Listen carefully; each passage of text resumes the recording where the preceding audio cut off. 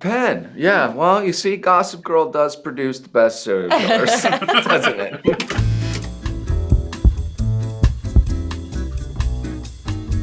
Now, first question, have either of you become vegan since making this film?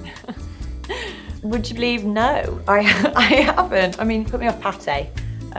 Yeah. I think for a bit. Yeah, I just generally don't. I feel like I'm more selective with it now than I used to be, maybe. And that's probably better. Sebastian, you posted your iconic audition tape online. What is the wildest thing that either of you have ever done for an audition?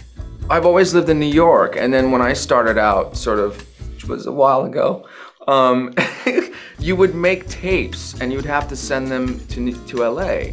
And so my buddy and I would always make these tapes, and we would go, how outrageous can we make them so that they'll remember us? Even if we don't get the job, like maybe I'll just, you know, and so I tried out for this movie called Downsizing, and I did a 7-minute short film on the character that I sent to them, yeah. Did it work? Did it? No, I didn't get the part. But it was, yeah. I was auditioning for this theatre thing, and we were all given, a big group of us, it was with the National Youth Theatre, we were given like a monologue, and we had like 2 seconds basically to look at it and then perform it in front of everyone. And I got this monologue about a racing car driver who was like picking up girls, and like I was the only one who shared a monologue with someone else. So this guy got up and did the monologue I was going to do really brilliantly and made all the choices I was going to make.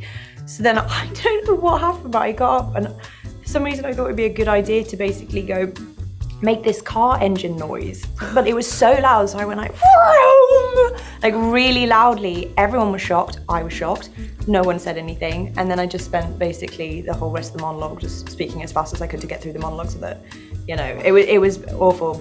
So I didn't get that. When Pixar do another Cars movie, they need to call you up. Thank you, yeah, just for the like Foley sounds of cars, not for any actual part. Auditions are so crazy. Now, there's been a lot of debate online about Noah's decision to go away with Steve. What did you guys think of it, and would you have gone away? I think, yeah, it's so interesting that there's debate because, like, yeah, very difficult. It is. I mean, I think that, you know, it's funny that people would judge Noah for going away with Steve and not judge Steve for what he does to Noah. You know, I mean, I think people are judging him for sure on that. But you know, I think that Noah does everything right. I mean, she takes all the social cues. Like she lets her friend know. Like you know, he tells her that he has a niece and that he's a doctor. Like, you know, we read people. And, you know, they've been together for 2 nights, like in her house, and nothing's happened. You know, and she goes, you know what, maybe I'll just give it a go. Like, maybe something great will happen. And, you know, he shouldn't have done what he did. It's not her fault. No, but I was super conscious of it, because we had conversations with Mimi, and I was like, listen, like, I can feel it. Like, this is a really big ask.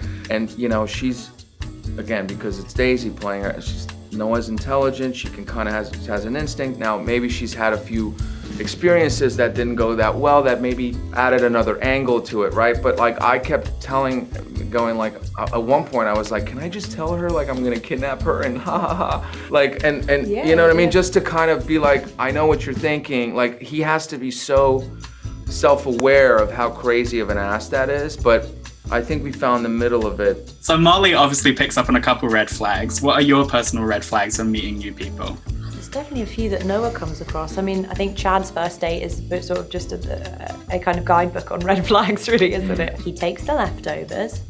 He wears an indoor scarf that dips into his noodles. He doesn't open the door for her. It sort of slams on her when she's trying to get out. And then he calls her a stuck-up B-word because she doesn't want to kiss him. I mean, I think he's pretty red flaggy. A couple of them would definitely be mine too. Yeah, and I think social media is you know, it's a fine balance with it, because obviously I feel like sometimes, you know, now you're meeting people on social media, or you're seeing a version of them that they want you to see, and there's that fine balance of like when you really can tell someone's authentic or not, or reaching a little bit for something. But it's tricky because you don't really get to know the person right away. And again, that's another thing that sort of the movie's slightly commenting on. It's just this thing that we project so quickly on each other. I don't know if you've seen, there's also already been quite a bit of thirst over Steve online. What are your thoughts on fans thirsting over villains like that, or I guess serial killers? I'm worried. I'd be worried. And there's also been comparisons between. Do you guys know who Joe Goldberg is from You? Oh, yes. There's been a lot of comparisons. Penn Badgley series. Penn, yeah. Well, you see, Gossip Girl does produce the best serial killers, doesn't it? And also, if you were trapped by Steve, which part of your body would you sacrifice first? Yo, a finger. Yeah, maybe you have a finger. Maybe you can have one finger. The pink. Well, yeah. Or yeah, a bit of thigh maybe. And just finally, like, fans already want more of the Fresh universe. Would you be up for a prequel or a sequel? My God, really? Oh, well, where maybe Molly and Noah take down the big group of guys who are still eating. Yeah, actually, I would want to see a sequel of Noah and Molly being like, we're gonna team up and just go down, you know, like kind of like very Tinder swindler, you know, just get together and then just take them down. That would be cool. Amazing. Yeah, I think we definitely need that. But thank you so much, guys. I hope you enjoy the rest of press. And yeah, huge congrats on the film. It's brilliant. Thank you so much.